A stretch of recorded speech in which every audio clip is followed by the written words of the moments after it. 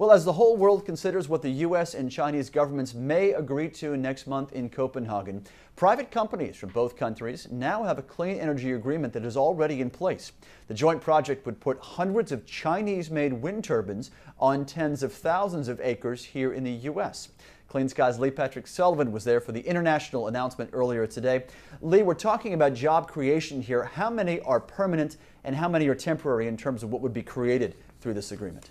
Well, Tyler, as far as the permanent jobs, there will be about 30 permanent jobs, and you're right, there will be 300 jobs that will be created with the building of this wind farm. And Tyler, this deal is between U.S. Renewable Energy Group, Silo Wind Power, and the Chinese wind turbine manufacturer Shun-Yang Power Group. Altogether, they plan to build a wind farm that will cover 15 square miles of the West Texas plains. Two Texas renewable energy companies and a Chinese wind turbine maker are now partners in the largest foreign renewable energy investment in the U.S.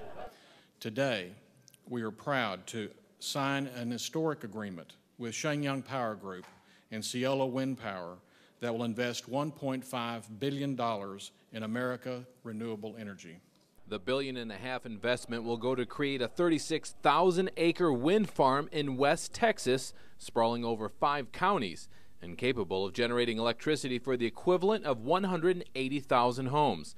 China has been pushing to get into the U.S. market for years and will now provide 240 2.5-megawatt wind turbines designed by General Electric and built in the city of Shun-Yang. Today, this entrance of ours into the U.S. market is something that we worked on for a long time, and it was just meant to be.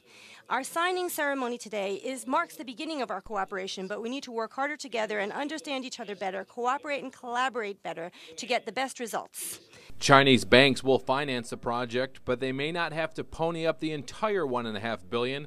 Project officials say they will be applying for U.S. government stimulus money set aside for renewable projects. Here in Washington, I would like to particularly express my thanks for the Obama administration's policy push for more development for green jobs and more openness in terms of foreign cooperation. When finished, the project is expected to be one of the largest wind farms in the U.S.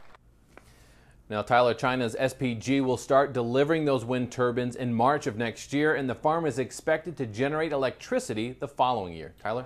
A major agreement there. Thank you very much for that report. Again, that announcement taking place in Washington, D.C. earlier today.